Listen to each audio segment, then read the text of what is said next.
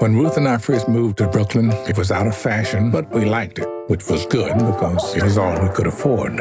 It's cool now, filled with hipsters, but as much as it's changing, I'm going to miss this place.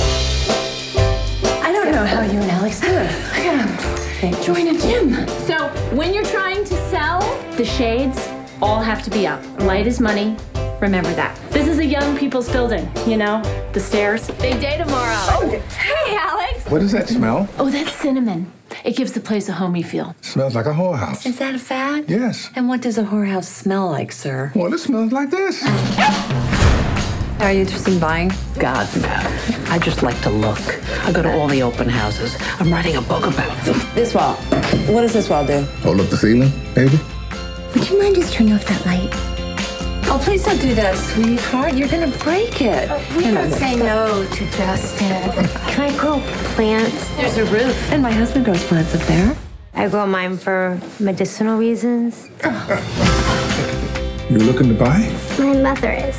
Do you have a dog? Yeah. She's in the hospital right now. What's happened? She's just old.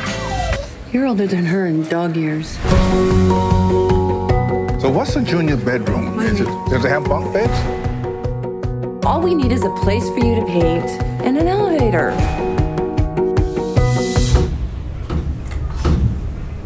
Well, the others are going to be better. Couldn't be worse. Don't even bother. I'm going to miss all of this. Look at it. And why are we moving?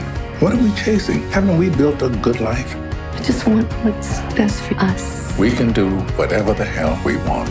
High five. Why are you still paying this old lady? What old lady? Ooh, good answer.